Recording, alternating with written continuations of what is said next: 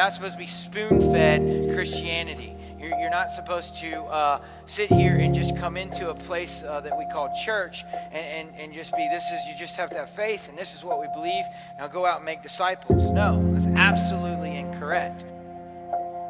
The true ambition hasn't been to question, to seek, to find. Instead, it's been to create attenders, create a group. We find our success in how many people attend, how many people consider themselves part of this church or part of some type of Christian group. And then what happens is those groups then become to be in competition with one another. Even the churches themselves compete amongst each other because we have found our success rate in how many people we have on our membership roll. And I wonder how embarrassed we're going to be when we stand before the judgment seat of God.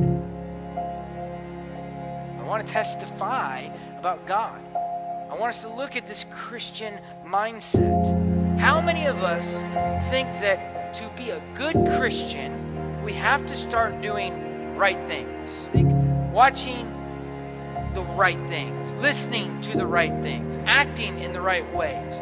Basically, Christianity is to clean up our dirty lifestyles, wash them clean using a popular cleaning product called Jesus Christ, which is found and sold in a church near you.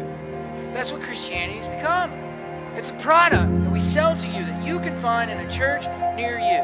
Now what the church does is now we have to build the church so that you'll come into that store and buy from them. Okay, I'll put God on that because he'll always be there. It's a product that I can pick up at a church near me. I'll pick it up anywhere, anytime I want because they're constantly trying to sell it to me. You absolutely hate the selling of the gospel, but yet you're the biggest consumer of the product of Jesus Christ instead of the atonement of Jesus Christ. See, because Christianity has been sold as a product that will reduce your debt, TBN. It will cleanse your lifestyles, the sinner's prayer.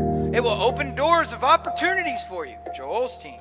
It will even become a product that will find you a perfect mate that you can spend the rest of your life with, Christian Mingle.